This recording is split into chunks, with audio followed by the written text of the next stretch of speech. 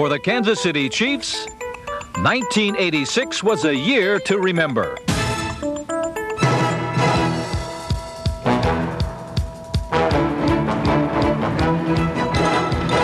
The Chiefs turned away 14 seasons of frustration by earning their first playoff berth since 1971.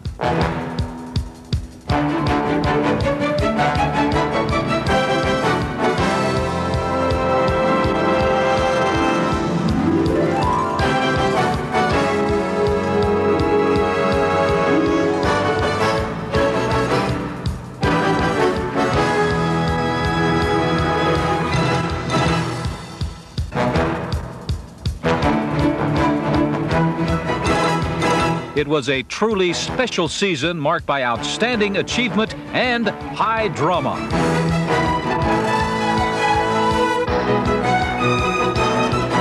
Most of all, it was a season that saw these young Chiefs believe in each other, never allowing adversity to drag them down. This team persevered to embrace the good times.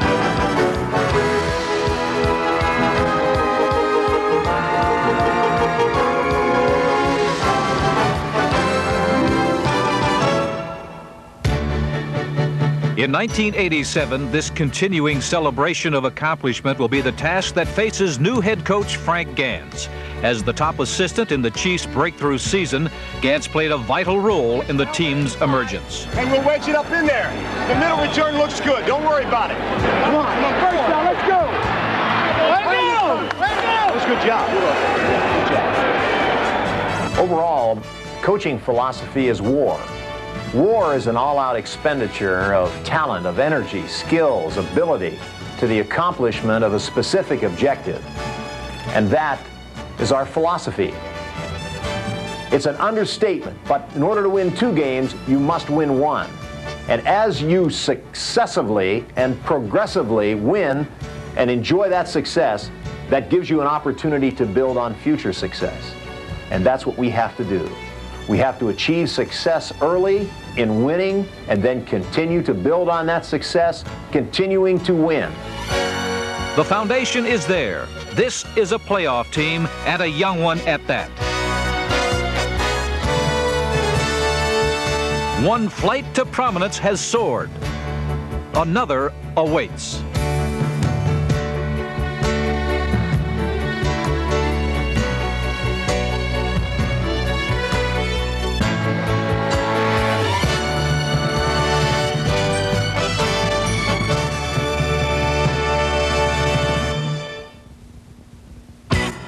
The memorable season began with a new look, one that reflected a growing confidence and maturity.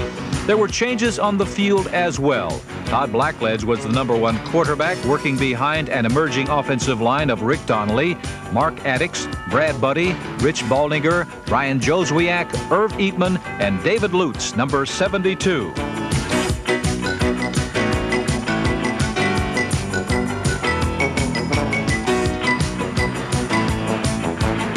Boyce Green and Herman Hurd, number 44, showed early signs that the running game could add balance to the offense.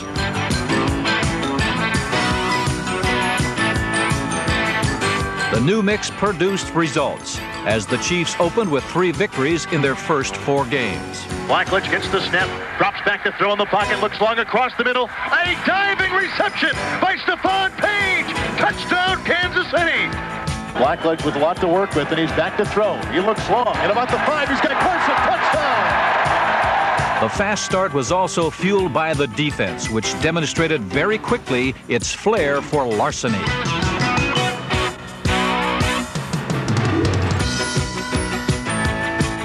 Shotgun formation, Moon quickly gets the snap, goes, intercepted by Greg Hill. The 20, the 10, the 5, touchdown! 1986 was a season highlighted by outstanding defense. Veteran All-Pros set the high standard. Aspiring youngsters nearly matched it.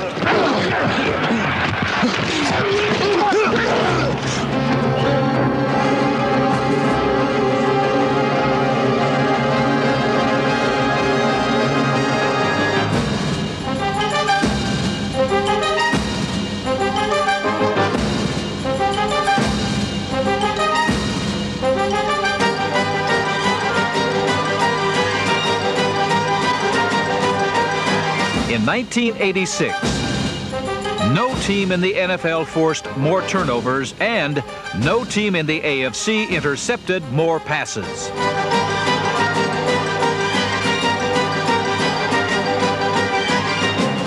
This defense was a lethal weapon with the firepower to terminate any offense at any time.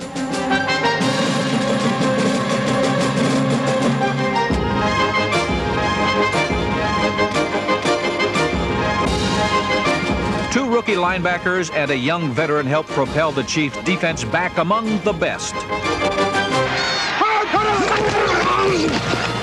Second-round draft choice Dino Hackett, number 56, was the team's leading tackler, and his teammates saluted him as the Mac Lee Hill Award winner.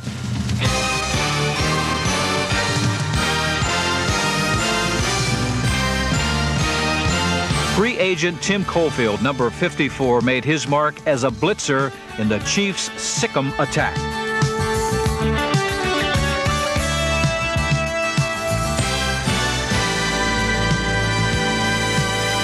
This infusion of talent and spirit generated a unit with soul, whose heart may well have been the man in the middle, nose tackle Bill Moss. 96, 47,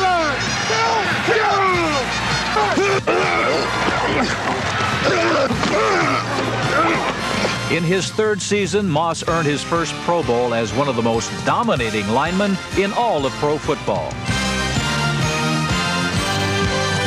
Yet the pulse of the defense beats in the secondary, the NFL's best in 1986. Our secondary is really a very vital spark in our total team energy.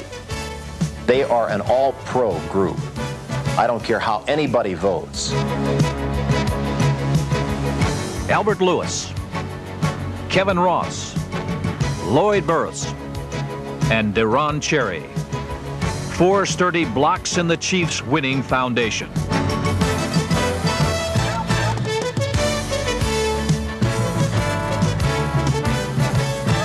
A 4th straight trip to the Pro Bowl was Cherry's reward for his AFC leading 9 interceptions. Since 1983, no one has more thefts than this one-time free agent. Then there's Albert Lewis. He does things that absolutely dominate a game.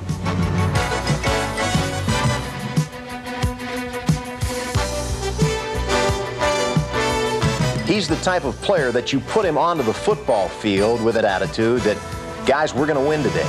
We're going to win today. Somehow we're going to win. I'm going to sack the punter. I'm going to intercept the pass. I'm going to do something. Just stay with me, and I'll make it happen. An outstanding cover man, Lewis was also the top gun on a spectacular special teams unit.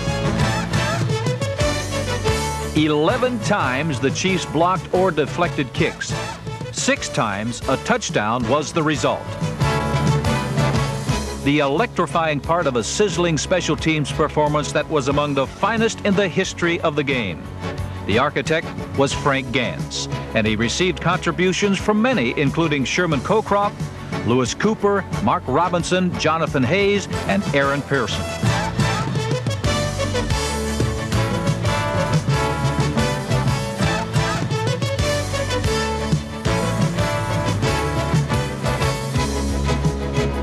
Hunter Lewis Colbert concluded a solid rookie season with strong efforts against the Steelers and Jets.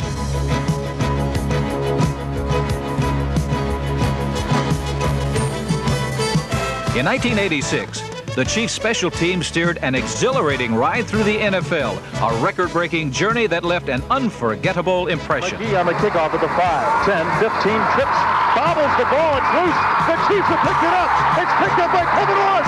He's in the end zone. Touchdown, Kansas City. What a play!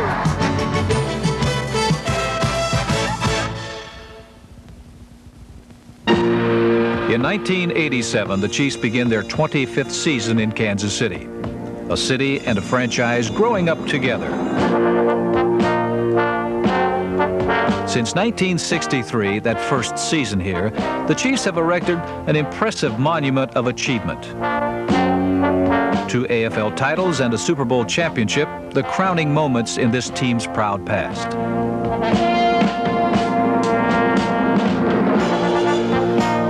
Some of pro football's greatest players performed at Old Municipal Stadium. The names are familiar to all of us. The spectacular number 89, Otis Taylor, and the swift little man, Mike Garrett.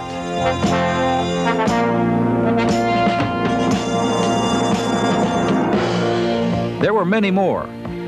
Jerry Mays, Emmett Thomas, Johnny Robinson, Buck Buchanan, Ed Podolak, Gerald Wilson, Jan Stederud, and Hall of Famers Bobby Bell and Willie Lanier.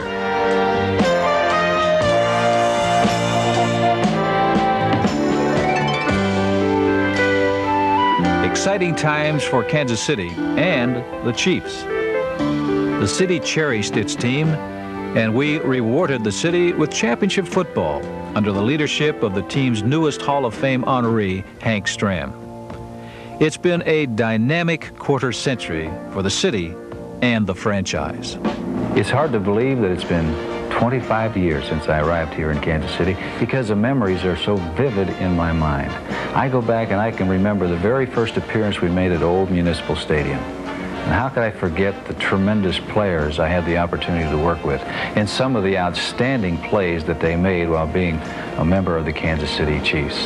One thing that I'm very proud of, the fans were rather reluctant to accept us at first.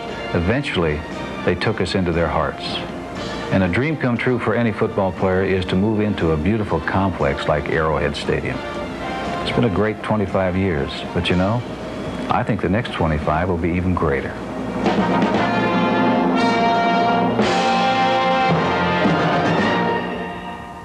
The 1986 Kansas City Chiefs proudly took their place among the finest teams in the history of the organization. One man who has stood tall for nearly a decade is defensive end Art Still. The cornerstone of the Chiefs' defense still enjoyed his best season in '86.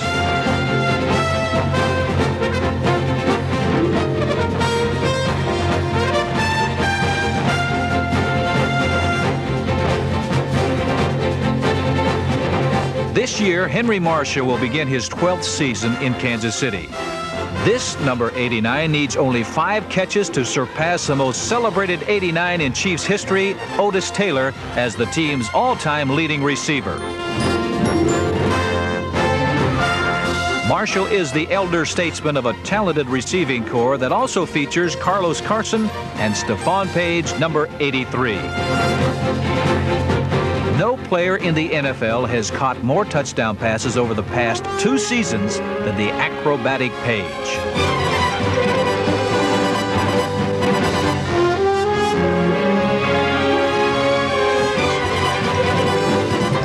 In this playoff season, many grabbed a share of the spotlight. Number 42, Jeff Smith, played the star against Tampa with his sparkling game-winning burst in the 4th quarter. In a come-from-behind win at Buffalo, it was tight end Paul Kaufman who seized the moment. But the brightest light was Lloyd Burris, whose 2 touchdowns in a victory over San Diego was the NFL's most spectacular defensive performance last season. Intercepted. Burris, 40, 30, 25, 20, 15, 10, 5, touchdown. For the second time, Lloyd Burris has intercepted Bouts for a touchdown. It was a season when mighty men produced magic moments. It was also a season of comebacks and cliffhangers. None greater than the encounter with the Chargers in San Diego. In the 3rd quarter, the Chiefs trailed 16-0. Behind Bill Kenny, they stormed back.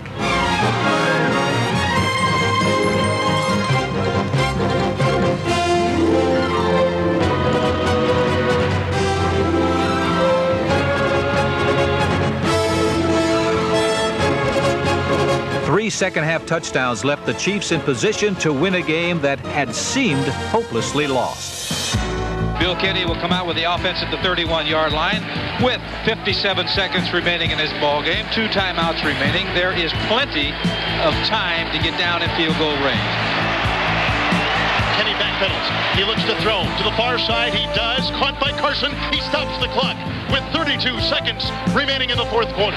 Bill Kenny gets the snap. He sets in the pocket. Great protection. Sidearm throw. Far side. Caught by Marshall. And he steps out of bounds. He steps out of bounds. Stops the clock at the 26-yard line. A good snap. Back to pass Kenny. Throws to the near side. Caught by Marshall. 23. Stops the clock with 11 seconds remaining in the fourth quarter. And Nick Lowry trots out onto the field.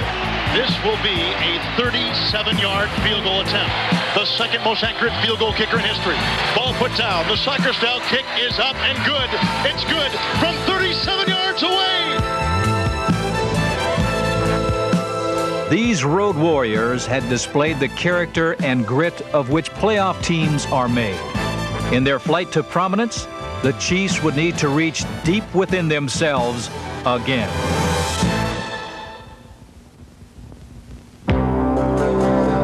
The Chiefs exited Arrowhead after 13 weeks with a 7-6 record and 3 straight losses. They stared hard at the crossroad.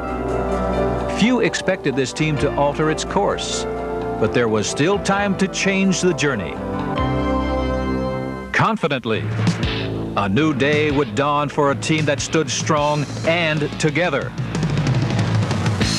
The first obstacle on the playoff path was the AFC's best, the Denver Broncos. The defense left the Broncos splattered all over the road.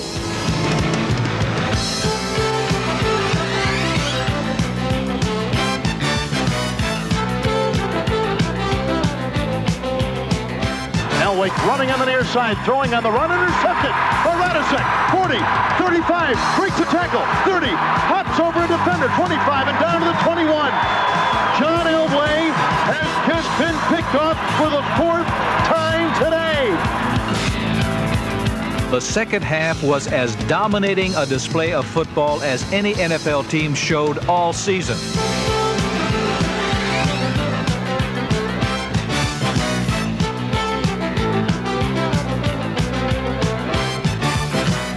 The Chiefs outscored the Super Bowl-bound Broncos 27-0. The final blow in this whirlwind performance, a 74-yard interception return for a touchdown by Pro Bowl safety Lloyd Burris.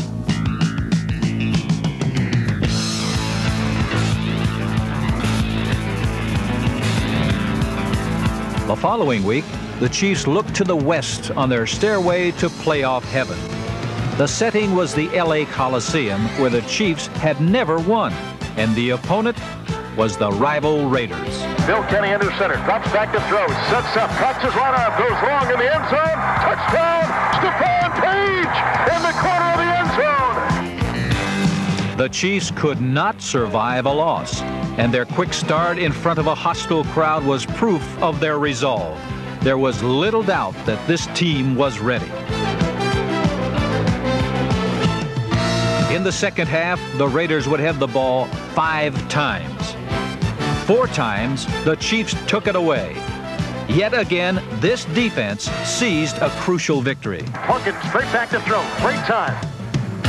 Throws a spiral. Near side intercepted. It's picked off. Kevin Ross, 30, runs to the middle of the field. 25, cuts 20, 15, 10. He's down to the 9. 2 down, 1 to go. A victory, and the Chiefs would be playoff bound. The final destination was Pittsburgh, where visiting teams find it very difficult to win. But these young Chiefs had matured. They would lift the burden of frustration off this proud franchise. 1, 2, 3, 10! Things that we've been working on from day 1 in training camp. Every damn day. Ready? First!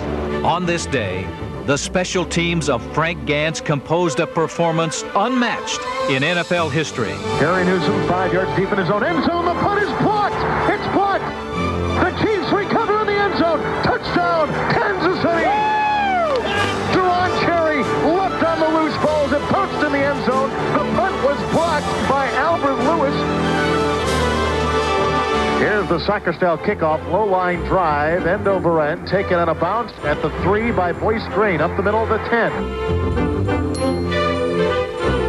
Breaks the tackle, 20, 25, 30, up the middle, 40. He's gone! A return of 98 yards on the kickoff by Boyce Green. How about the Special teams. They block a punt and touchdown, a kickoff return, 98 yards.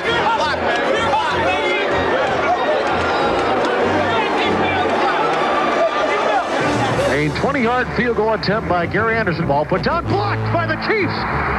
Picked up at the 15. Burris is gone. He's gone. Touchdown, Kansas City. Oh, my. Incredible. Incredible. In the second half, Pittsburgh mounted a comeback. With only minutes left, team MVP Albert Lewis put the final touch on this season to remember. Let's go now. Come on now, D. Second 10. Blitz comes on. Cofield has got Malone. He throws. It's intercepted. Picked off by Albert Lewis. The Chiefs are in the playoffs. The Chiefs are in the playoffs. 15 years of frustration, 15 years of the haunting success that was so much a part of this Kansas City franchise in their past. Long time, but we got it. Today, that 15-year absence will be filled, the frustration gone. Yes, Kansas City, there is a Santa Claus. The Chiefs are ready to challenge. The Chiefs are ready to challenge. We accepted the challenge. And with him, he brings a playoff position for the 1986 Kansas City Chiefs. I think our football team has come a long way, and I think we're ready to establish ourselves as one of the better teams in the National Football League. This team can do it. I've got a large amount of faith in the individuals in this team. I believe in them. I don't think they have limits. There isn't a question, not a doubt in my mind, that they can do whatever they set their minds to do. This is a playoff team, a spirited group of men who fought through the hard times to share in the good ones. In 1987, greater heights await the Kansas City Chiefs on their flight to prominence.